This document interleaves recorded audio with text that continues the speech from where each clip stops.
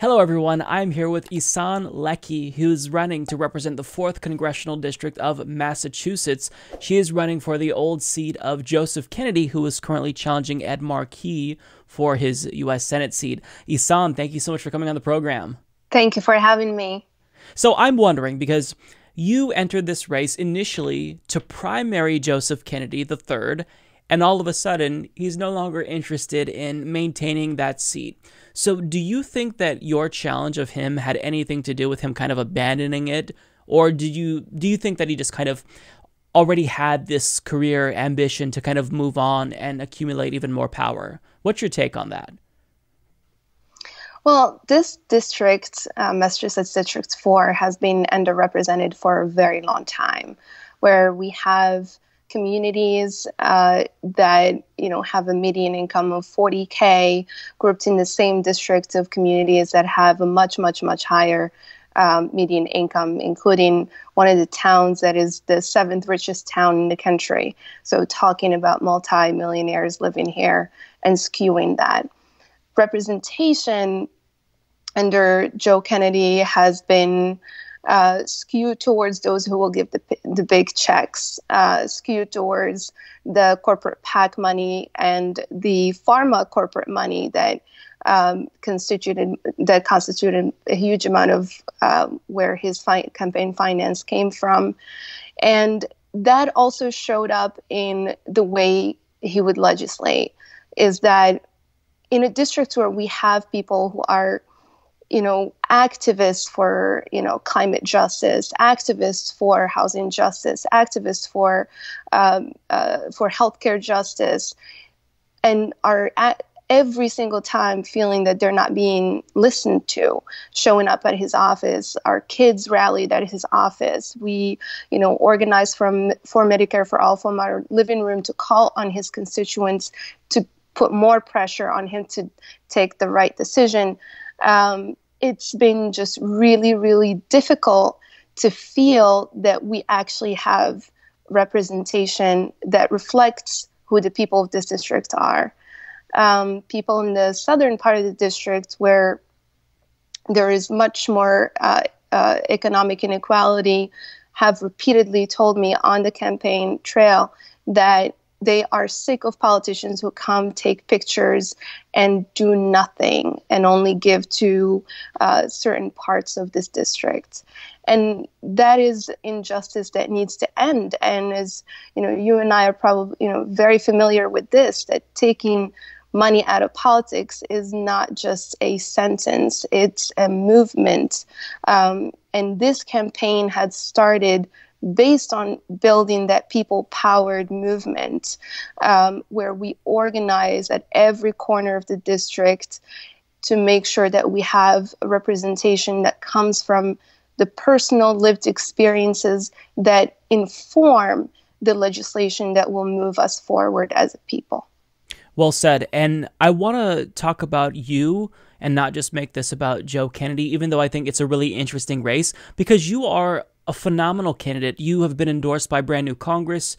And what I love is that they're endorsing so many people who are just normal people. You're an immigrant, you're a mom. So tell us about yourself and why you decided to run, because running for Congress is a huge undertaking. It requires a lot of self-sacrifice. So why did you decide to run for Congress? Thank you so much. That was a great question.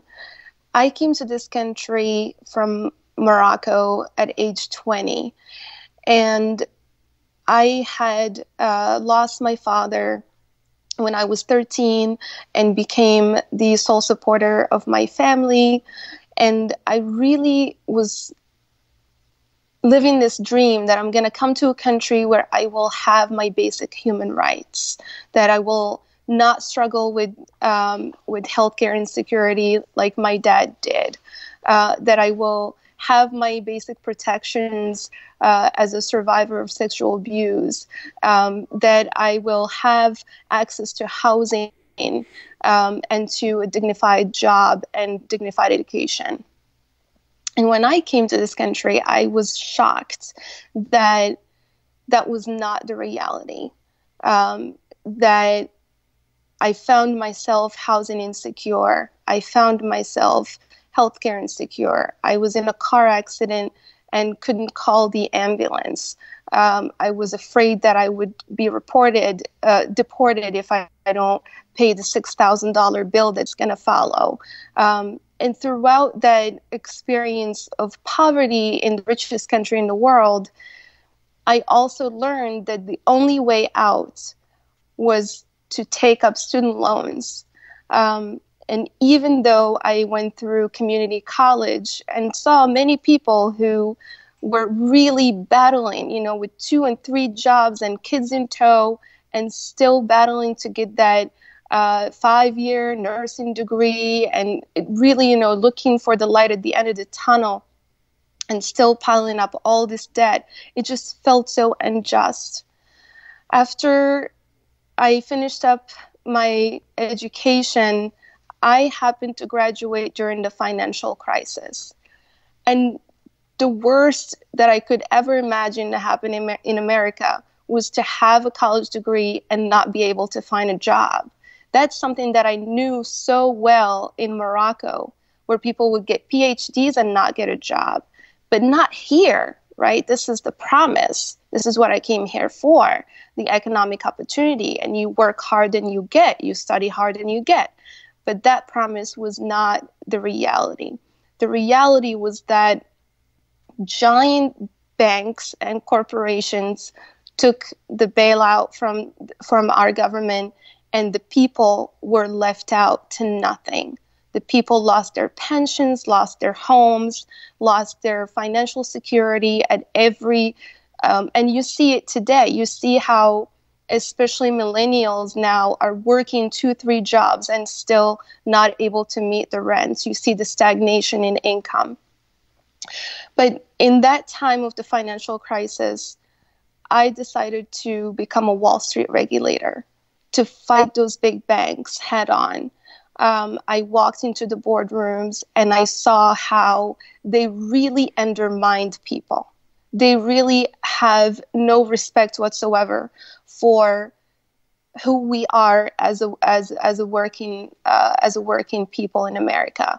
And I also was able to see the power that we have as a people if we had a people's government, that we will be able to say no to these corporate interests, and say no to these corporate injustice treatment of working class and of our and of our people everywhere. With the Trump administration, I also saw how without having a people's government, every security, every protection that was built for us, so that if there is another economic crisis, we will not bail out the banks, we will bail out the people, the banks will bail themselves out. Every protection that was put in that way was taken away, because after all, it's not really about having a Republican or a Democrat government. It's about having a government that does not only represent the corporate interests, and that's not the reality at this time. I saw how Democrats and Republicans sold our souls to corporations again, and to these big banks. And right now, quite frankly, we really don't have that much protection at all. So, as a Wall Street regulator, it was clear to me that the decisions that are being made in Congress were wrong, and that we need to have that people's government. And I wanted to become part of it so that I can continue to take these banks head on. But also, as a mother in that job, when I was a regulator, it wasn't easy. I traveled a lot. And I also, felt the sting of what it's like to be a working mom. I saw, my coworkers pumping breast milk in the bathroom. My kid got sick, and my boss wouldn't let me work from home. And the struggle with childcare is just so expensive. If you want to send your kid to a good school, you have to pay a very high rent or very high mortgage. And then you have to also pay for the after school program, and forget it if you have a newborn. Childcare is just so expensive. And when you look at frontline communities, communities of color and Black communities in particular, you see how Black mothers are not able to afford childcare. It's over 50% of their income. And that means keeping folks in the loop of poverty, the generational poverty. So a lot of my decision for running for Congress have come from personal experiences. And I would have to say that when the Kavanaugh hearing happened is when I was like, enough is enough. I can't bear to live in a country that promises freedom, that promises dignity, that promises protection, and be scared to go outside, because I really have no protection as long as Kavanaugh is sitting on the Supreme Court. Your perspective is it's so crucial because, we all kind of have this vision of the American dream. And I've talked to people running for Congress who are immigrants who kind of have that same sentiment. Like, I want to come to America because there's this promise of the American dream. And, our grandparents, they'll tell us stories about how they came here when they had nothing and they made something of themselves. But getting here and kind of realizing that reality, it really is shocking to a lot of people. And I can't imagine how you can make it now as an immigrant. Like, the American dream is dead. I think that's what a lot of people are starting to realize. And if we actually want to salvage it, then we have to take really, really substantial action. And it can't just be like we elect one person and they enact change. Like, this has to be something from the bottom up where the people get involved. And I'm so glad that you really emphasize, this is a movement. This is all of us kind of coming together and acknowledging that there are all these issues that need to be fixed. So let me ask you this, because you've kind of diagnosed a lot of the problems, and there is hundreds of policies that we can enact, and that probably would make a difference, but it still wouldn't solve all of the crises. So hypothetically speaking, you get elected. What would you focus on? You kind of have like your core platform ideals, but if I were elected, I wouldn't know what to focus on. Like, I wouldn't know where to begin because there's so much that needs fixing. So if you're elected within that first year, what do you think you would make a priority, just personally? Thank you. That's, again, a great question. As you know, when we run these campaigns that are people-centered, we cannot be the traditional politician who's going to tell you, oh, this is my top three. There is no top three. We live in a system that is absolutely broken, that is only working for the super rich, that is undermining the working class, that is 99% of our country. And we need fundamental systemic change. We need to really,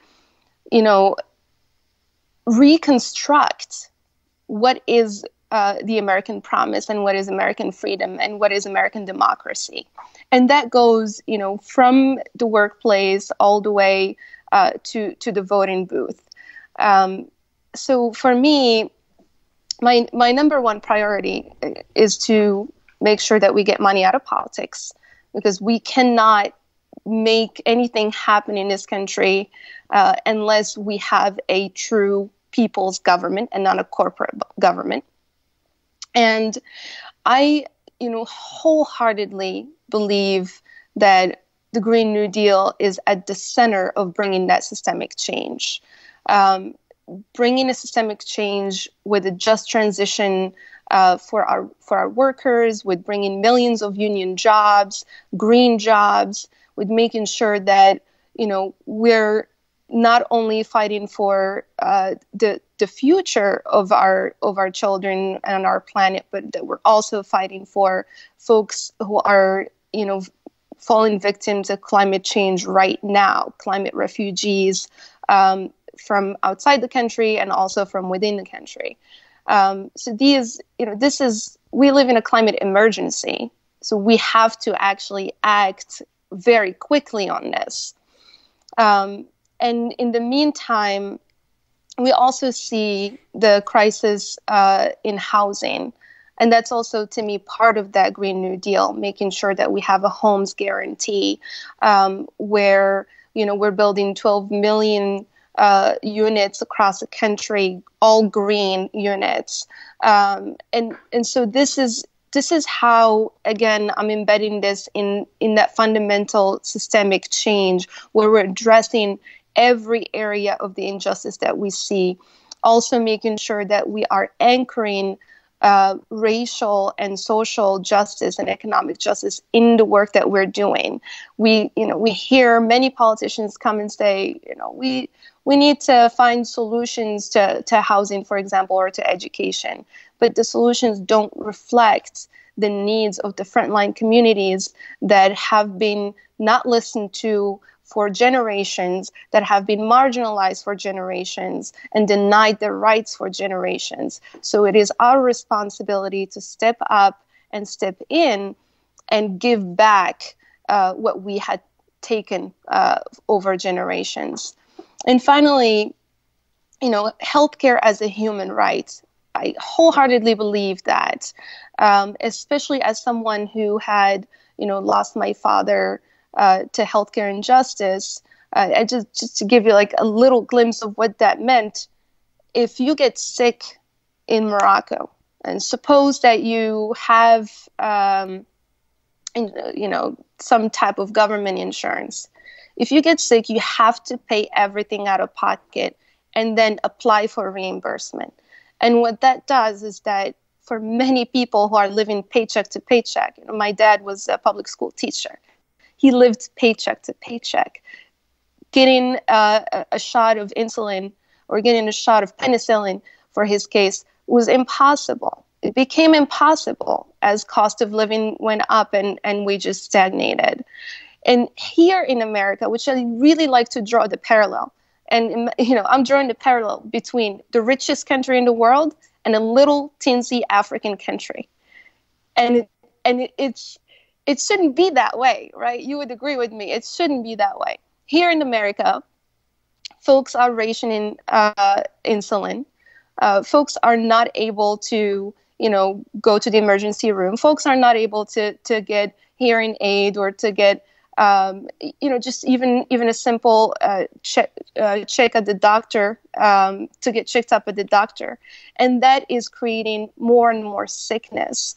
And that injustice is really out of end. And I believe that single-payer Medicare for all is definitely what we're going to be able to do in this country to resolve this healthcare injustice.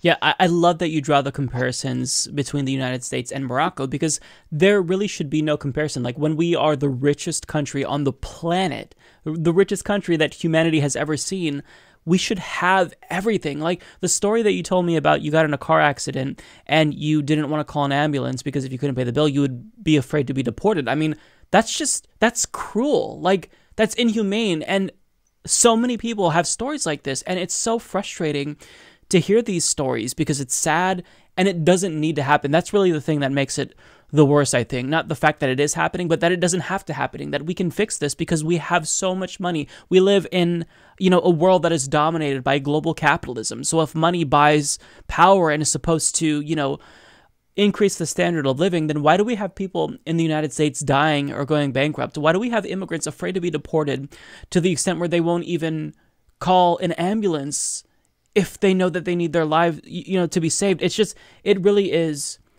it's disgusting. So I love that you kind of bring that perspective. And by the way, I have a lot of interest in Moroccan politics. I studied North African politics for my graduate degree, and I wrote my thesis on partially on Morocco and the LGBTQ movement in Morocco. So shout out to Kif Kif. But moving on to the dynamics of your race. So you're running a People's Powered campaign, but that does put you at a disadvantage monetarily speaking, and unfortunately, you do need money to win.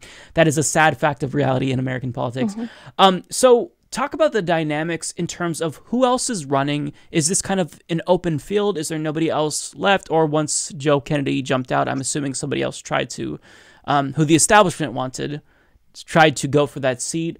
What is it looking like, and what do you need in terms of viability? Like, do you think that at this rate, you've gotten enough money and knocked on enough doors to win?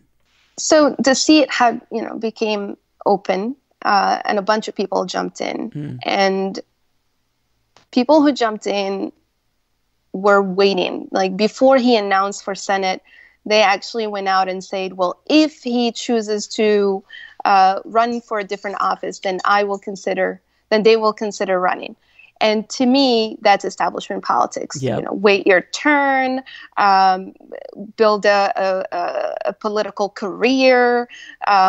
You can't challenge an incumbent, and that speaks to me as my race has not changed. It's still people against establishment, and that also gives me a sense that I can't really trust people who run on those so-called rules that are made up by the Democratic establishment, because it just tells me that it's going to be status quo. And right now, we are in a political crisis. We are in a crisis. We have Trump in office. We have a Trump administration. We have a people who have become jaded to the point where they don't even trust anybody who's running. So folks like me, when everyday ordinary Americans, when we run, we come to clean up the mess that's been left by incumbents, right? We knock on the door, and there is so much skepticism because people have not actually heard a knock on their door for 20 years in some parts of this district. And it's weird to them, like, who's this person who's showing up right now? And how can I trust you that you're going to actually do something that's going to affect my everyday life in a positive way? And the invitation at the door is about getting people to build that trust relationship and to become part of the movement, empowering them that they can build that movement with their neighbors, with their friends, with their family, and join to grow this. And that takes a lot of touches and a lot of work. It takes organizational work at the grassroots, at the community level. Many of the communities in this district have not been touched for a long, long time. So thank you, Joe Kennedy, for that. But we're here for the people. We're here to work hard and to really get them to believe again, and to believe in a different narrative. In that we don't elect people to make decisions on our behalf that we completely disagree with, that we have not been heard or listened to for a long time, and that they now have some so-called seat. That seat is not Joe's seat. That seat is nobody's seat. It is the people's seat. And the people should have a say in legislation. And for them to have a say in legislation, whomever they vote for, whomever is their public servant, needs to make the effort to listen to them, to organize with them, to show up at the picket line, to show up at the rallies, right? So, and that's the work that I, have been doing for the past year, since before I declared, and that's the work that I will continue to do in this district. Yeah, that's great. And let me just say this. For people who wait their turn, I have no respect for these types of politicians, because what we are in now, as you said, is crisis mode. So we don't need people who are too afraid to challenge power. People should know that you were there when nobody else wanted to challenge Joe Kennedy because they just thought that he was entitled to that seat. But that's not the way that things work in 2019, and it's not the way it's going to work going forward, because people are realizing that they are the bosses of politicians, and politicians are their subordinates, and they really do have power. It's just a matter of, finding their voice and realizing what they can accomplish if they elect people who actually care about them, such as yourself. So I'm curious about... I heard from Joshua Collins, this is based on his analysis in Washington State, so totally different district, but you will be outraised most likely by an opponent that's backed by the establishment. But if you're able to raise at least 10% of the funds that the establishment figure raises, do you think that's enough? Because really, the way that I kind of view these types of races is the progressive 9 times out of 10 will win if enough people know you, but it's really about name recognition. So even if you get 10%, do you think that that's enough to win? 10% of the fundraising. Yeah, of the opponent, because I'm assuming that there's an establishment figure that jumped in after Joe Kennedy announced that he's not running for re-election. A bunch of them are. Yeah, who's raising millions of dollars possibly, from special interests. So there's no way to outraise them. I mean, maybe it's possible, but most of the time, like grassroots candidates like yourself can't outraise them. But even if you get 10%, do you think that's enough to even propel your campaign? Because a lot of these campaigns are incredibly cost efficient with the way that they run. They have a lot of volunteers. So do you think that that's enough? I don't know how much they're going to fundraise. They're obviously going to get a ton of big checks, and who knows? I'm trying to even push them on signing the Green New Deal pledge to not take money from fossil fuel executives, et cetera. I'm trying to push so that at least, get them to also not take corporate money. But that's not going to be in my control. Yeah. What's in my control is, I would tell you this, the more people get to know that I'm doing this out of moral obligation, that I'm not doing this to throw my name in my hat in the ring, or for any other personal career interests, the more we build that trust relationship, and the closer we get to win. And I really, really hate the fact that we have to fundraise for campaigns, and I would love to end that.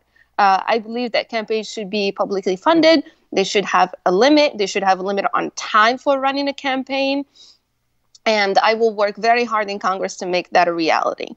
Right now, we have to fundraise. So I have to rely on a lot of small dollar donation. I have to rely on a lot of word of mouth. And that's for us to basically be able to pay for staff. And, as somebody who is a huge supporter of unions, huge supporter of workers' rights, I want to be able to pay my staff a dignified pay. And I know that even a lot of my staff comes from low-income backgrounds, and it's really important that we walk the walk and not just talk the talk. So that means fundraising. I'm, not looking to fundraise to put my face on a billboard. I want to be able to buy, water bottles for my volunteers, and continue to build coalitions to put boots on the ground and touch people as many times as we can. So, for me, this is still that people-powered movement. I'm not looking at what my opponents are going to raise and what percentage of that I'm going to raise. I have a budget. I need to be able to hit that number so that I can run this campaign and grow this movement.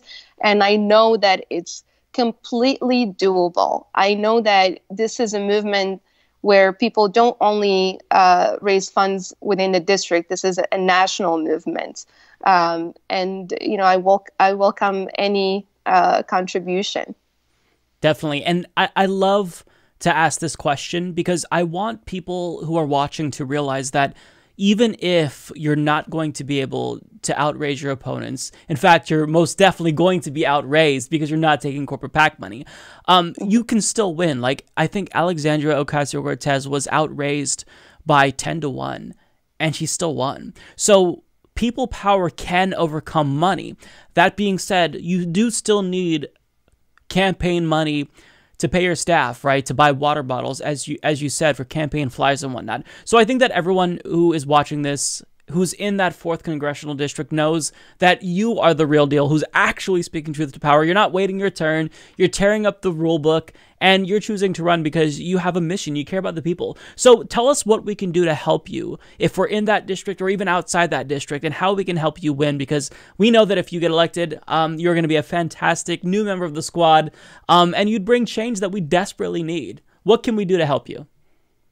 Thank you.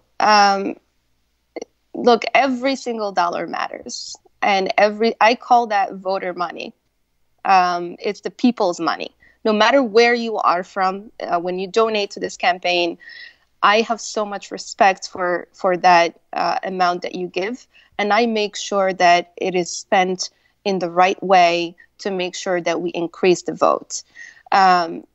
So with that said, if you have $1, if you have $5, if you have $18, if you have 2,800, which is the maximum, please give.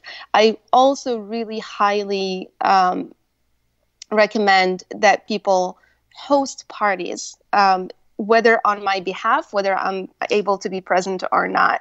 Know that you are hosting a gathering. I'm happy to call in. I'm happy to come in and speak with folks and answer questions and listen to their concerns. After all, this is part of the movement. But definitely being able to fuel this movement is something that I rely on many people to join and to contribute. Well, the website is ihssane.org. We'll have it up on the screen. And let me just make my pitch for you as well. Recurring donations are really, really, really important, because this allows candidates like Ihssane to plan out, their budget and kind of anticipate what they can do based on the money that they see will be coming in. And every little bit helps. And I always use the example of Ilhan Omar. She's not my representative, but she's still representing me across the country, right? She sponsored the student loan debt cancellation bill. That would directly affect me in a really big way. So, you'd be representing the 4th Congressional District of Massachusetts, but the policies that you implement would be amazing for people across the country. So, notice that we're all part of this movement, even if we're not running for Congress, and putting in, a buck or two down is an investment into your future. So thank you so much for coming on the program, Ihssane. Thank you for having me. Really appreciate you. Take care. We'll keep in touch, and we will be watching your campaign very closely. We're rooting for you for sure.